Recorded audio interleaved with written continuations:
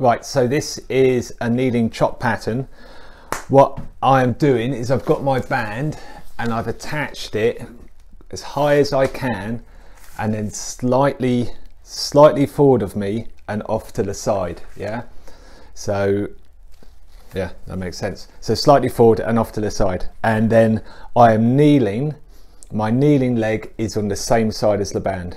Okay, I'm going to take the two ends of the band, and now what I'm going to do is I'm going to bring my arms down and I'm going to split over my knee and then bring my arms back up. If you see, I'm bending at the elbow. Yeah, I'm not straight arming it.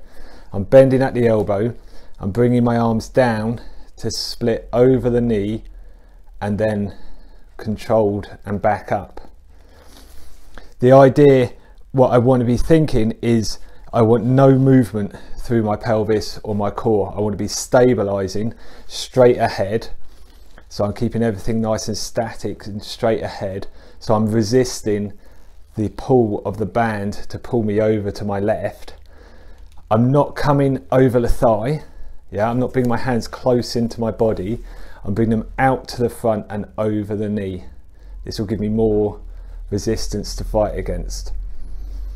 And then I'll continue on this side, and then obviously when I want to do the other side, I would turn and face that way. So I'm kneeling closer to the attachment point and do the same thing.